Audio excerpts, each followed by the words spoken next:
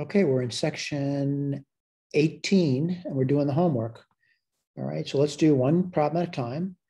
And as I go through these, I'll talk about the work that I would like to see if I were taking an exam from a student. So it says find the inverse g of x of blah, blah, blah. So what I would probably do is just, simply write down that at what f of x is. And I like to write down the domain and range of these things over here. And that's something that you were encouraged to do also in Math 119. So what's f of x? F of x is a function, and that function is the root of x8 plus 10. And then they tell me the domain of this thing is from 0 forward. All right. What's the range of this guy going to be? Well, the range of this guy here, well, if you think about it, if you start at 0, it would be root 10 forward. So I'll write this over here, root 10 forward. All right. Now, where'd you learn about domain and range in Math 119? All right. Now, certainly, I don't remember the question at this point, but I do know they did say find inverse. So let's go through that. I'm going to call the inverse F inverse. Now, I know in the notes I called this G. What do I know about G? I know its domain, and I know its range at this point. And why is that? It's looking at the function, just a rotation of the coordinate system. So it's going to be root 10 off to infinity. And the other guy is going to be 0 to infinity. Again, range becomes domain, range becomes range. Okay, let's find the inverse. How do we do that? Well, in Math 119, they told you to rewrite the function as y equals the root x8 plus 10. The next thing they told you to do is interchange x and y. I got to solve for x. I'm sorry, I forgot the y. You got to solve for y now. Square both sides. We get x squared equals y8 plus 10. And I got to solve for y now. So y8 would equal x squared minus 10. And now what's y going to be to it? Well, it's plus or minus. But I want to point out, I don't want to write that down because I'm looking at this thing over here and I'm looking at the range of it, it's positive numbers. So it's going to be the root of, not plus or minus. What root? It's the 8th root. All right, let's write this over here. So this would be the 8th root of x squared minus 10. There's another way of writing that down as x squared minus 10 to the 1/8 power. All right, let me see if I've done what I've been asked. They did say find the inverse. I think we did that. And I think we got it right. I'm seeing that in my answer key. The next thing they say, calculate G prime. Right, so let's put that down for you. What's G prime? Fairly simple. It's 1/8 x squared minus 10. Take away 1 from the exponent, that's minus 7/8, times the root of the inside, which is 2x. I want to simplify that. That's going to be x, 4. And then what do you get? You get x squared minus 10 to the 7/8. This is defined on the interval now, not starting at root 10. When I say that, not including, I should say. So the domain of this thing's going to be here is x has to be greater than the root of 10. All right, let's go back to the key and see how we did. And did I get that? X, I got the 4. Yep, we're done with that. All right, so this problem, again, we walked through the steps. I'm looking at my key to verify that I did okay. All right, let's go to number 2. And number 2 says use the theorem. And before I do that, let's just talk about it briefly. And I'll look at the theorem later. But right now, I know they give me a function f of x. Really the same loop as I was before. And f of x is equal to the root of 6 minus 4x. I like to write the domain down and the range. And let's see, the domain is when 6 minus 4x is greater than 0. It's a linear inequality. So that's going to be from minus infinity up to where that takes on a 0. And I would take on a 0 at 3/2. Yep, 3/2. Inclusive. What's a range? Well, it's a principal root problem. So its range is going to be from 0 off to infinity. All right. Now, what did you do in Math 119? You wrote the function that is y equals, and this is 6 minus 4x. Got to keep going here. Got to, I guess, change x and y, right? X 6 minus 4y, square both sides, you get x squared equals 6 minus 4y. Well, I'm going to try to solve for y. I'll add 4y to both sides and subtract x squared, and then divide through by 4. All right, now I grant that the temptation is to say, oh, that's the inverse. Unfortunately, it's a parabola, and parabolas are not invertible. So I got to be real careful now. Let's write this down. So I can write down f inverse is equal to 6 minus x squared over 4. Or I could write down 6 over 4. What would that be? That would be 3 halves minus a quarter of an x squared. Again, I want to write the domain down and the range of this guy. What's the domain of it going to be? 0 to infinity. All right, I'm seeing that on the other side. And what's the range of this thing going to be? Minus infinity, 3 halves. All right, that's the inverse. What do they call this thing? They call it g of x. All right, what do they want to find? G prime. Fairly simple to do. What do you get? Minus 1/2 times x. All right, and I have to put the domain down for that, right? So domain is, it's not defined at the endpoint. So the domain of that's going to be from 0 to infinity. All right, so let's take a look. And let's see if we got it down over here. I got the final answer down. Now, by the way, someone said, oh, you didn't use theorem 1. Well, let's go through that with you. All right, so let's make sure I did this correct. Did I get the inverse down? G, 6 minus x squared over 4. Yep, I'm seeing that. It's right over here. Did you root f down? I didn't write that down, but that's pretty easy to do. Like I said, it's pretty simple. So like this over here. And let's look at that theorem. What does it say? It says g prime of x equals 1 over f prime evaluated g of x. And let's write that over here. A little more difficult, right? So f prime, and what's g of x? Well, we got that. It's 6 minus x squared, right?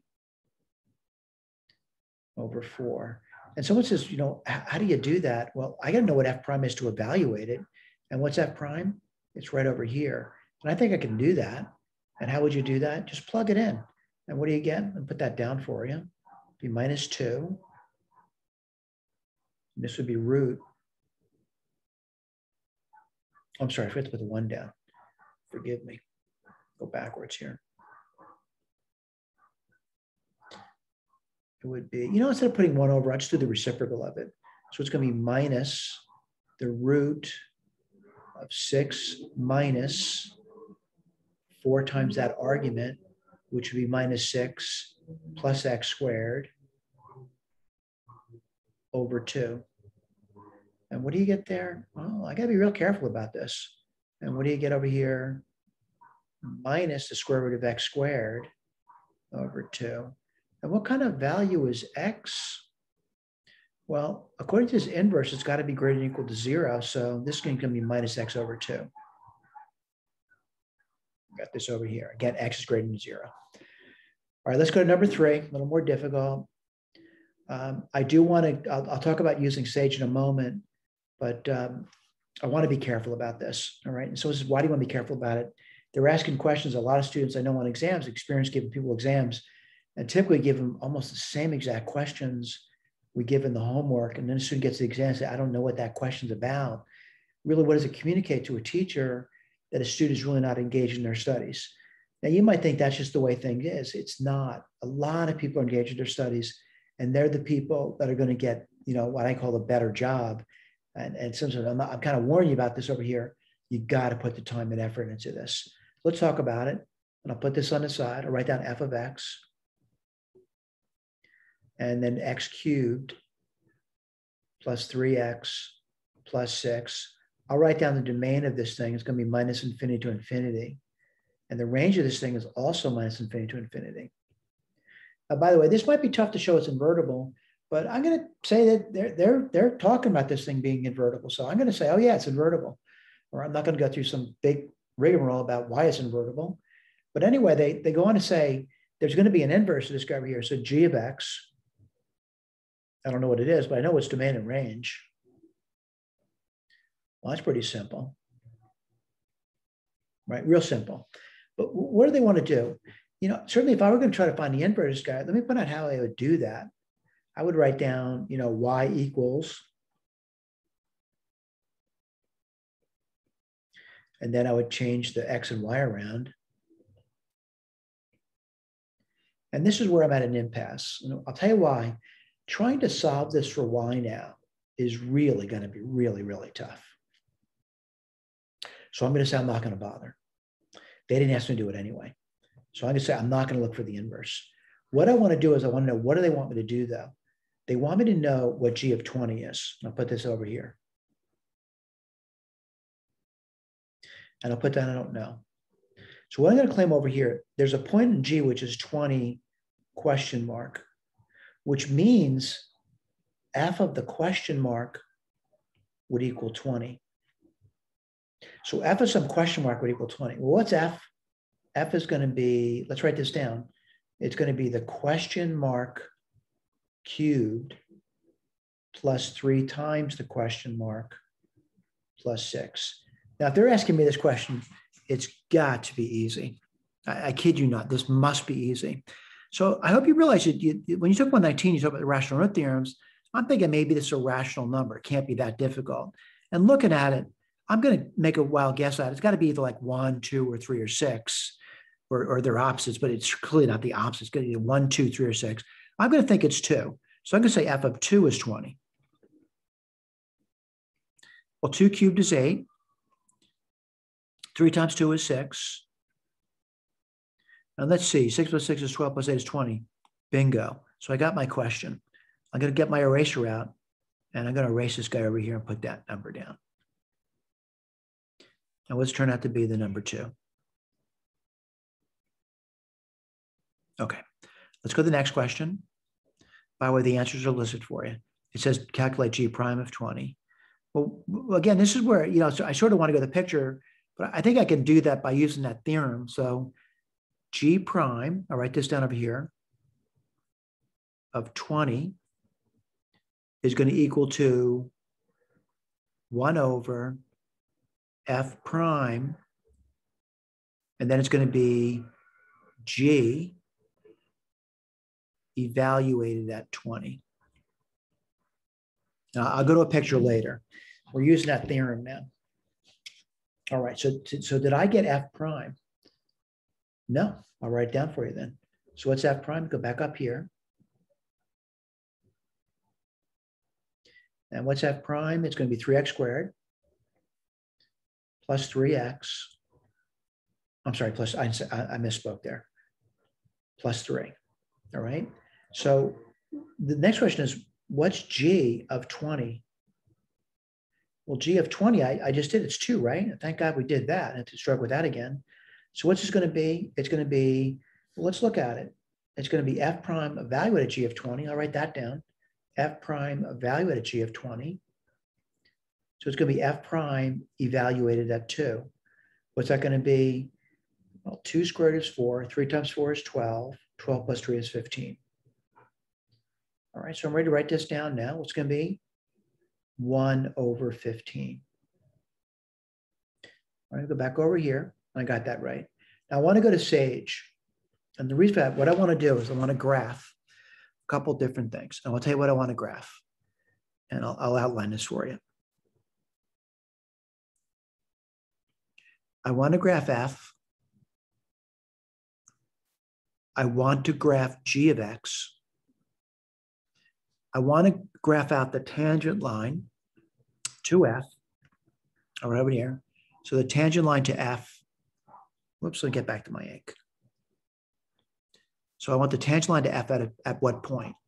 Well, the point I want is at the point 220. And what's that slope going to be? Well, I think we just did it, right? That's going to be m for this guy over here. I'm going to say m sub f is going to be 15. And I also want to graph out the tangent line to g. And what's that point going to be? 20, comma 2. All right. What's its slope? It's 1 over 15. All right. Now, someone says, what's this tangent line look like? It would look like y minus 20 equals 15, x minus 2. And this tangent line here is going to look like y minus 2, 1/15 times x minus 20. Now, someone says, why do you want to go to the trouble of graphing it? It's no trouble at all. It's really quite simple to do. And what I need to do is I need to share another screen with you now. And I'll try to do that. And yeah, I prepared it in advance. Let me go through this. I hope you can see on the side over here that I'm looking at, y equals x cubed plus 3x. And I'm going to color that graph for you. Oops, sorry about that. Let's see. I guess we'll make it, I can make it a different color. I'll make it blue. And I'll make it, yeah, that's blue. You got it. All right. And then this guy over here, someone says, how'd you graph that? Well, all I did was I changed x and y. So y became x and x becomes y. And I graphed this over here. Let me change the color of this over here. And I'll change that to green. All right. Now, I hope you realize that this curve and this curve are exactly what I expect from inverse. They're rotations about the line y equals x, which is that dashed black line there. That's y equals x, just a rotation, just like you learned in 119. All right. And I plotted points for you. Let me point out what point I plotted over here. This point over here is 20 for the x coordinate and 2 for the y coordinate. And this point over here is 2 for the x coordinate, 20 for the y. And then what I do, I put the two tangent lines I said I was going to do, right? So I said I was going to graph out, y minus 20. I'm sorry, I think it's 15 I put down, right? Let me put this over here.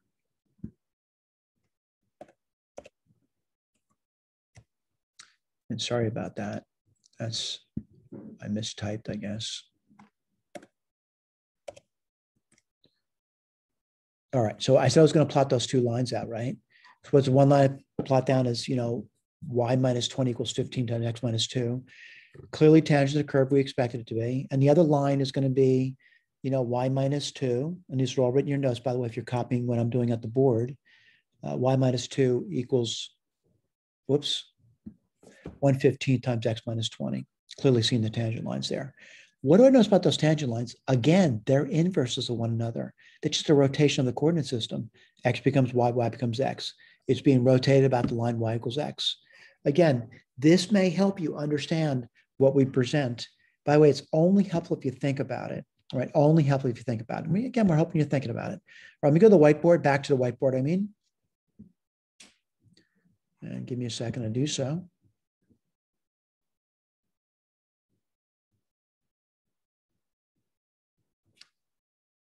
And I'll go back to the questions. And that was number 3. Go to the next page. We'll do number 4 now. And number 4, certainly I'll read it to you. As I'm reading the questions to you, again, the hope is that you're also reading and trying to comprehend what you've read. So let's write this one down for you. Yes, I know the work is there. We're just talking through it for those students that need to have to talk through. F of g of x, what's g of x? 1 minus 2x over 2x. All right.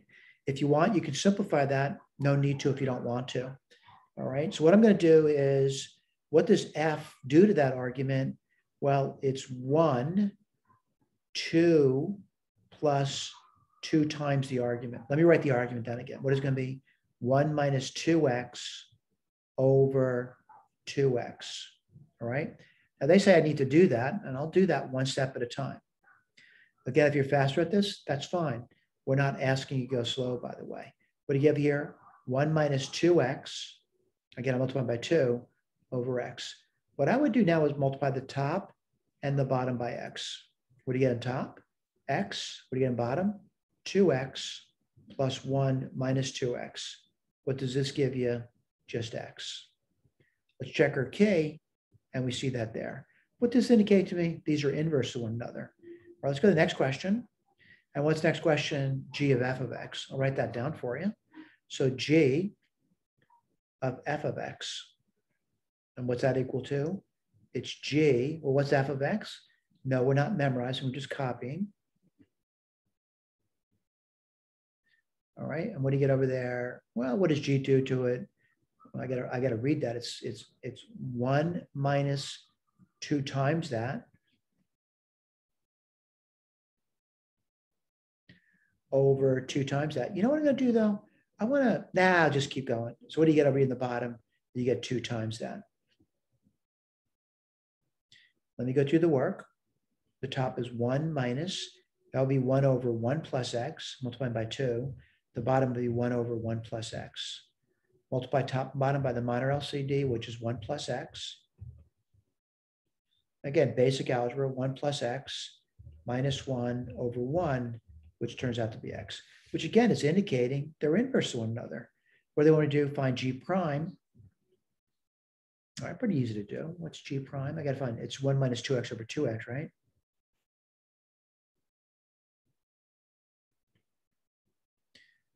By the way, I'm not opposed to using the quotient rule. I'll write that down for you. Square the bottom. And then what do? Take the bottom to the top, multiply by the root of the top, which is minus 2, minus the top, times root of the bottom, which is going to be 2. Let's go through that. That's minus 4x, minus 2, minus plus 4x, over 4x squared. Don't we have a key? We make mistakes, we'll know we made a mistake. That's minus 2 over 4x squared. And that's going to be minus 1 over 2x squared. All right. By the way, if you look at what I did over here, I did it in a simpler way. But again, you decide how you want to do the work. All right. You decide. That's an important feature of your success, is deciding how you want things done. All right, let's go to the next page. Ooh, they want to do something a little more difficult. I can't even remember what the functions are, but they want me to do 1 over, now I got to write down f prime, and I got to write down g of x. So let me go back, and g of x, I'll write that down for you first, is 1 minus 2x over 2x. And did I do f prime? No, I got to do it. Let me write that down for you. So f prime, I'll use quotient rule. That's going to be 2 plus 2x squared. Bring it to the top, which is 2 plus 2x. Whoa, times the derivative of the top, which is 0, minus the top 1, times the derivative of the bottom, which is 2. And what do you get over there? Well, let's do that. You get minus 2 on top, and at bottom you get 2 plus 2x squared. All right, I'm going to simplify a little tiny bit. Minus 2, and that would be 4. And this would be x. Whoops, I didn't mean to say that. 1 plus x squared, which is going to be minus 1 over 2, 1 plus x squared.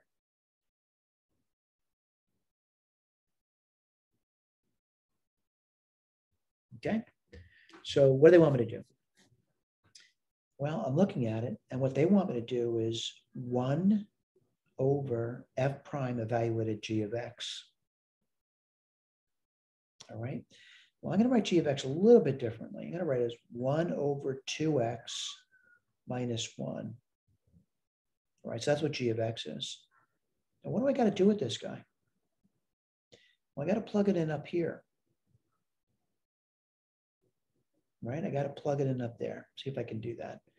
And I'm going to say that would just be 1 over 2x, right? So let me write this down now. So it's going to be minus 1 over 2.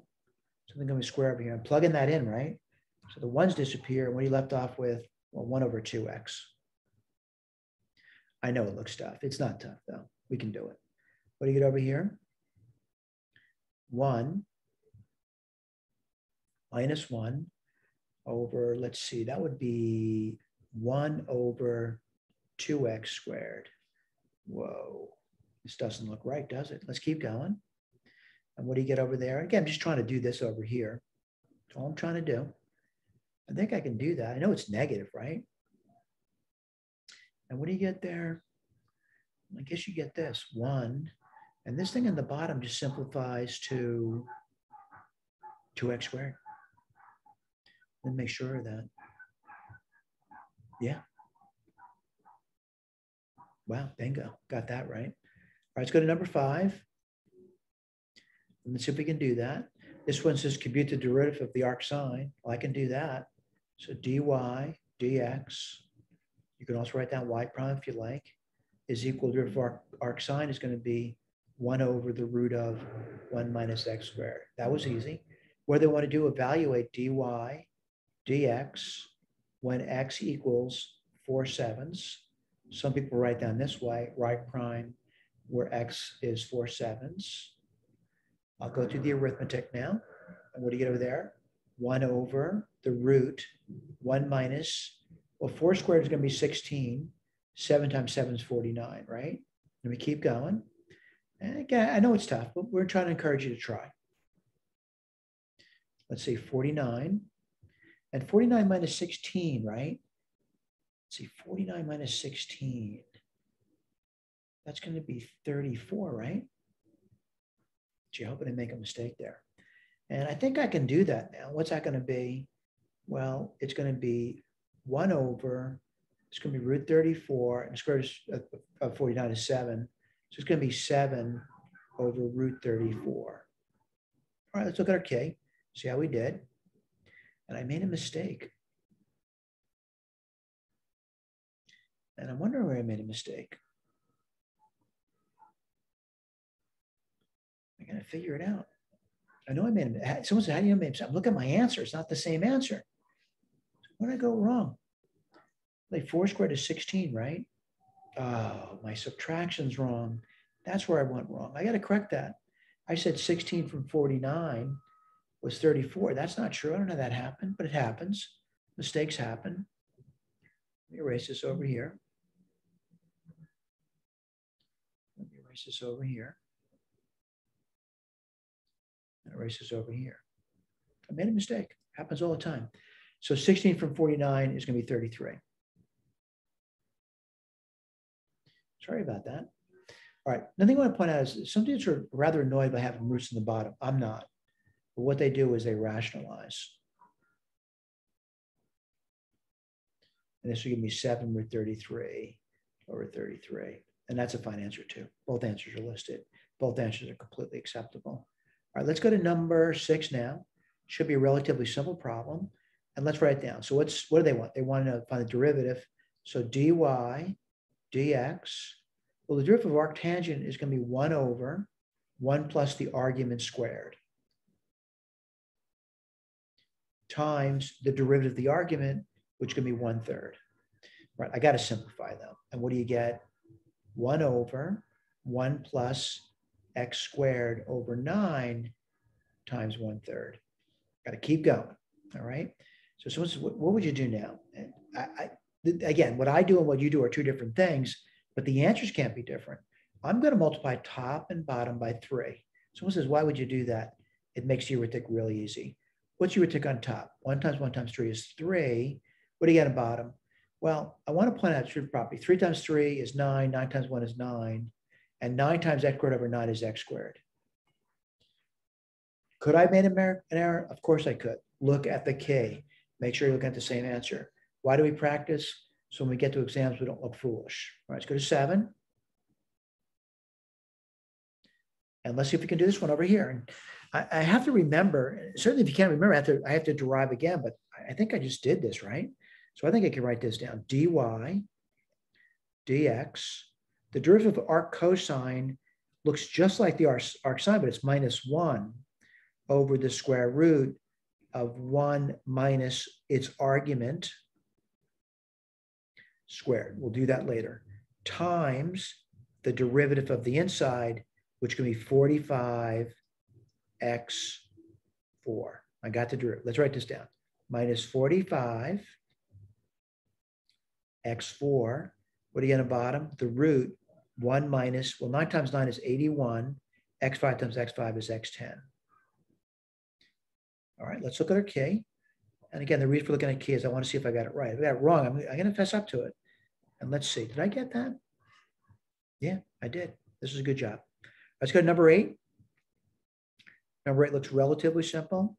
What am I doing? Well, I rewrite it. This is y equals This would be 6 minus x squared to the 1/2 power plus arc sine 5x. So let's write this dy dx down, and we'll clean it up later. What's that going to be? Well, it's going to be 1/2 6 minus x squared. Well, take half from 1, you get minus 1/2 times root of the inside, which is minus 2x. Let's keep moving to the right, plus, we'll clean it up later. Sorry about that.